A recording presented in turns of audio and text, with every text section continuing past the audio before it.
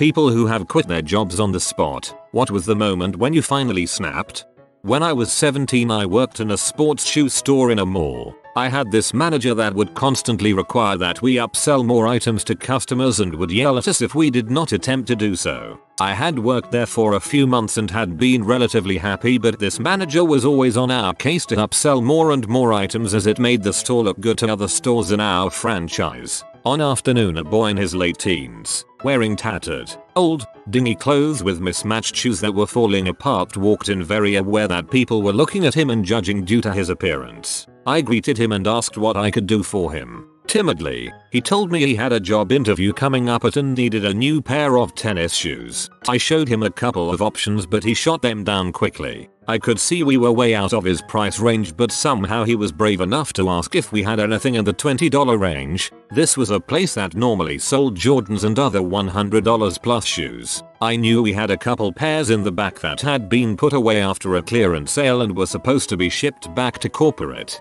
I grabbed a few pairs in his size and found a pair that worked for him quickly after. As we head to the register to ring him up, he still has this look on his face that I won't forget. He pulls out a sandwich baggie of $1 bills and a bunch of coin change. Now I know it is probably embarrassing for his guide to come into a shopping mall with this on his to-do list, so I help count everything behind the counter only to find he is about $0.40 short. I grabbed some change I had in my pocket and told him not to worry about it. He smiles, thanks me for the help, and walks out. My manager came over instantly after and starts to berate me in the front of customers and co-workers about not following store policy and trying to upsell to each and every customer. She watched the whole sale unfold and just couldn't grasp why I would even attempt to sell more thing to this guy. I grabbed my things from the back and walked out, only to go back a week later to pick up my last check. I didn't make a scene or anything cool, just walked out. Frick that manager and that place.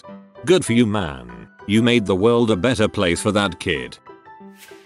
My father had a heart attack and I asked for some time off, or even just a few specific days off a week. I worked part-time anyways, so I could make regular trips to my parents' house, about an hour and a half away, and help out until he was back on his feet. My manager said you have to decide what's more important, your job or your family. Easiest decision of my life. My dad's doing great, BTW.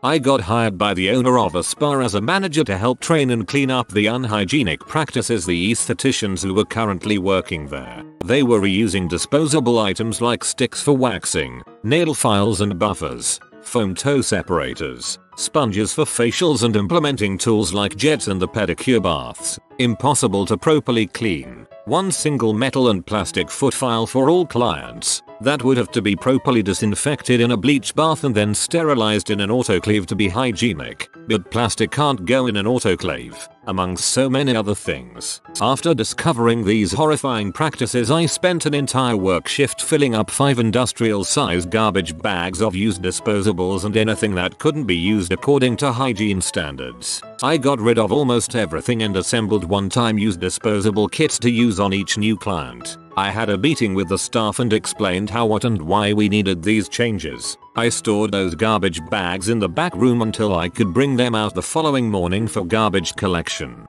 There was one esthetician, an older lady, who resented me and trampled all over the owner because she was efficient in her work despite being extremely unhygienic. When I returned the next morning, all my trash bags were ripped open. Crap was everywhere, spilling over into the hallway of the back rooms. It looked like a raccoon tore through them. And then I saw the older lady using all these disgusting used products on a client. I demanded she stop and come back so I could give her a fresh client kit. She refused and kept working on the client. So I called up the owner and explained what happened. He didn't give a crap, said she was being cost effective. I told him I'm leaving and that I could not work for a place who could be so negligent as to endanger the public like this. Obviously, they got shut down a few months later.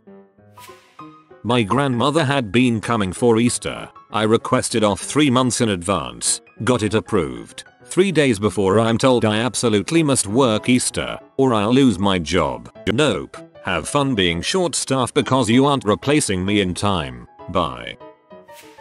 I quit a part-time job when my idiot of a manager changed the schedule on Wednesday, so I was scheduled to work on Thursday, which was a night I had made clear I couldn't work due to my full-time job. Of course he doesn't tell me he changed the schedule. I get home Thursday, dead tired, and pour myself a glass of wine and settle in for my first quiet evening in ages. And the phone rings. It's the idiot of a manager's boss asking why I wasn't at work. So I pull out my copy of the schedule and tell him exactly when I was scheduled to work. He asks, so, are you coming? And I paused as if I was considering it, then answered, no, I'm quitting. Zero regrets.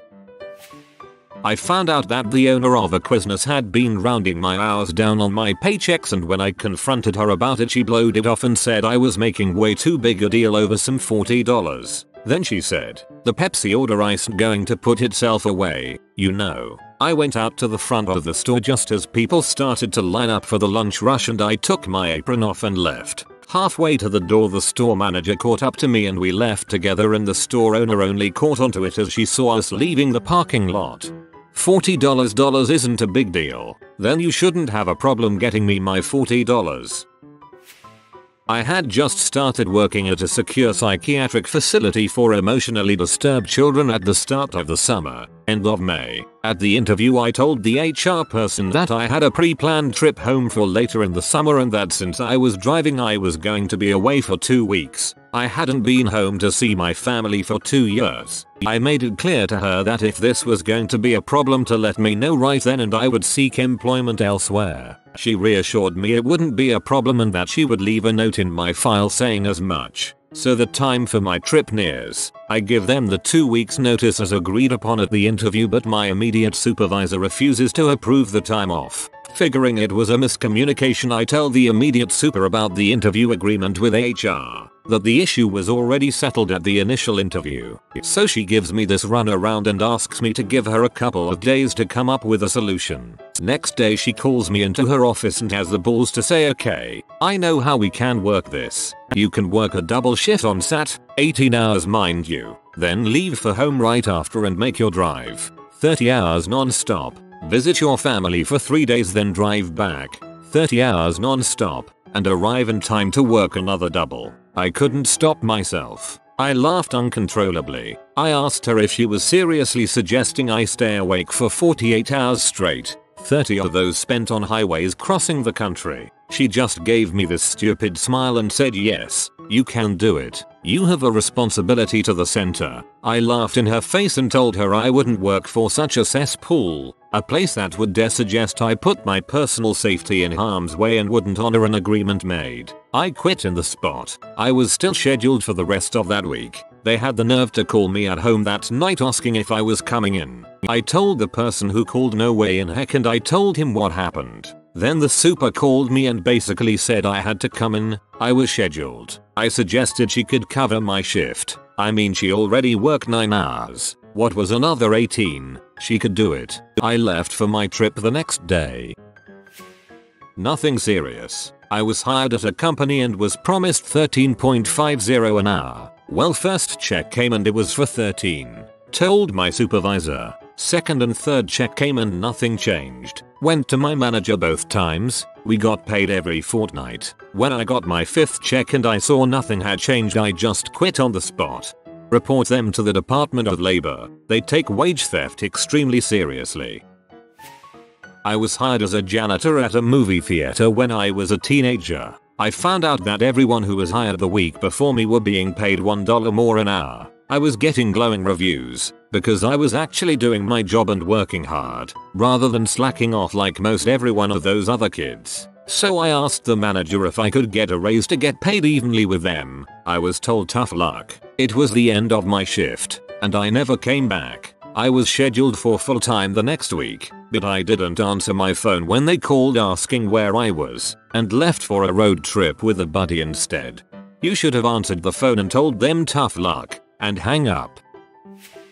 I'm a nanny. The mom I was working for was an absolute nutcase. I loved all 4 children and they loved me dearly. I spent 50 hours a week at their house. On top of taking care of all 4 and making sure they were all at their 500,000 extracurricular activities and constantly entertained, she insisted her giant home be cleaned by me and all 6 people's laundry be done every single day. She liked the bins to be completely empty. I kept up with it. After a while she got more and more demanding, even leaving her dishes out after breakfast for me to clean. I talked to them about how my only responsibility should be the kids. They agreed. A couple weeks later she went back to her old self and was texting me after work no more than 10 minutes after I'd get out the door about dust and other petty things. I told her she needed to stop and reminded her about the conversation we had. She blew up and said if I didn't do better they'd have to find someone else. I drove straight to her house and dropped her car seats off out front. I never went back and I blocked her number. I miss the kids and hate that I couldn't say bye, but I don't regret it at all.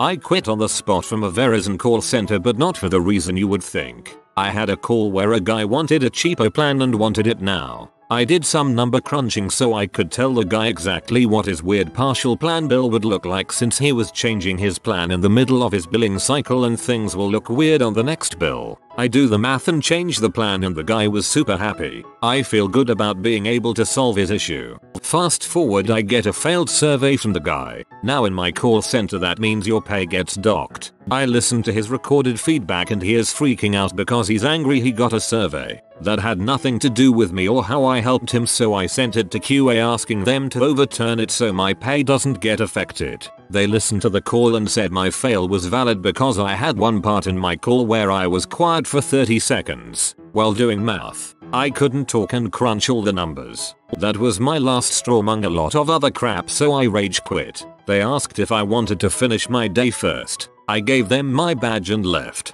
Frick that. Frick Verizon. TLDR. Got a failed survey in a call center for a customer complaining about getting a survey and they said my fail was valid, so I quit. I shudder when I think of all the people that have worked for Alorica Verizon call centers. I was a team manager and saw people quit fire nearly on a daily basis. I was working as a software developer for a company that, shall we say, didn't understand the value of its IT team. I could go on and on about the crap we had to put up with there. One day my direct boss, the only person in senior management who could tell his ball sack from a computer, who had personally hired all of us and was our shield against the shit show of the rest of the company, told our team he was leaving. So we all were on edge. I had been promised a sizable performance bonus in lieu of a raise because the CEO was a cheap piece of crap and I was planning on quitting anyway, so I figured whatever. When my performance review came up, I wrote up a spreadsheet detailing how I had fulfilled every aspect of my bonus requirements and I emailed it to my new supervisor. I didn't get a response. So I went into his office Friday morning and asked about it. He said that before they could give me the bonus, I had to provide detailed documentation and training on all the code and work I'd done for the past year, because they couldn't guarantee I wouldn't just walk out the second I got my money. I told him they could either pay me the money they owed me for the work I'd done to date, which was the agreement, and I would do everything in my power to make sure they could continue if and when I left, or I could walk out at that moment and leave them with nothing. And I did exactly that. The entire dev team quit over the next 6 months. I wouldn't be surprised if he was planning on firing you once you'd finished the training in lieu of paying the bonus.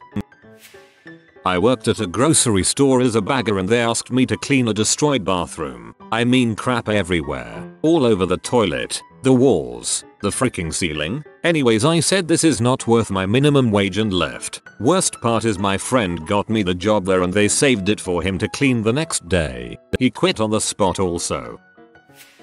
On a Monday morning, after my and my team's paycheck had been 2 weeks late, for like 100th time, I asked the boss if he had wired the money at all, as he had a habit of lying that he did, only to wire it days later. To which he responded with, "We don't freaking start a freaking work week with such questions. We start it with freaking reports from the week before." Frick him.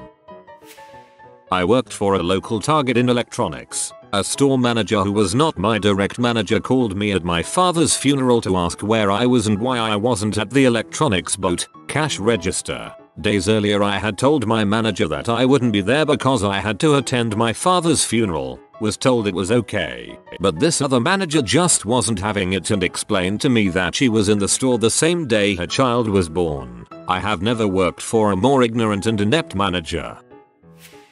Was a server in a crappy restaurant where the owner's kids were managers and had no prior work experience. One kid set up a deal with a bank for a private party, and I ended up just serving and bartending for this group of 20-30 my entire shift. Comes time for them to pay the hill, and the manager that set up the special deal, it was a limited menu but for a huge discounted set price, wasn't there. So the manager that was there assumed the previously discussed amount included tip, 20% minimum on groups of 8 or more. It did not. So after closing out, I was informed that due to their miscommunication, I would not be receiving any money at all. Marizo, because I served many of the patrons alcohol, I had to tip out the bartender at the main bar, even though I actually bartended by myself at the wine bar. So this little shat wanted me to pay something like $150 at the end of a full shift. Walked out and never went back. Place crapped down a few months later, to the surprise of no one.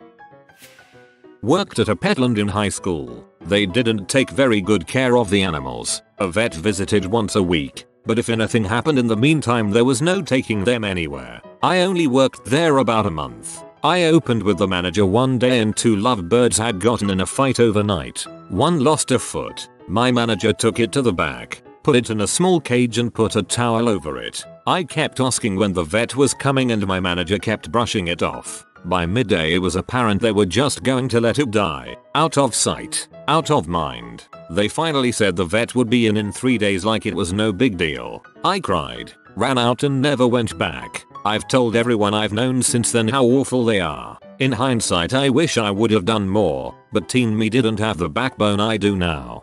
Pet stores are awful places, and petlands are the worst of them all. I've never seen a pet store in my life that actually gives you proper and correct care advice for the animal they're selling you. It's always the minimum possible care to not look bad or be called out on animal abuse.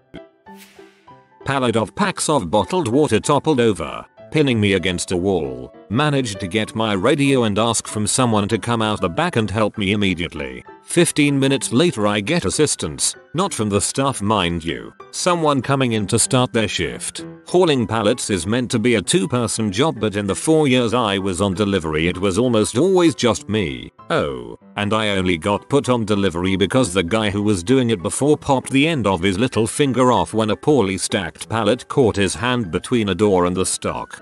I would have filed a report with OSHA. They love reasons like that to do a surprise safety inspection. In fact, assuming this wasn't a million years ago, you probably still can.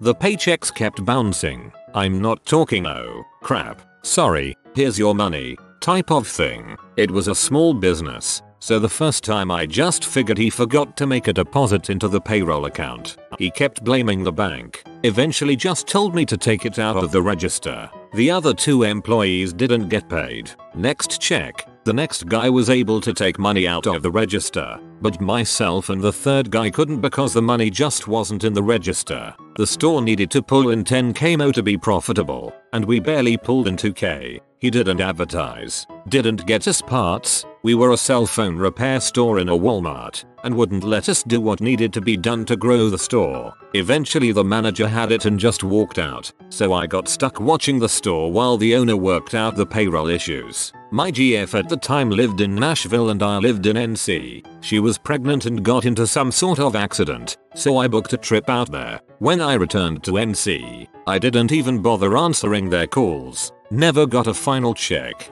They deleted my hours from the payroll system, and I had proof of this, and reported them. The state sided with them because I couldn't prove I actually worked those hours. If you are new to the channel, you can subscribe. I publish new videos every day. Until then, check another video.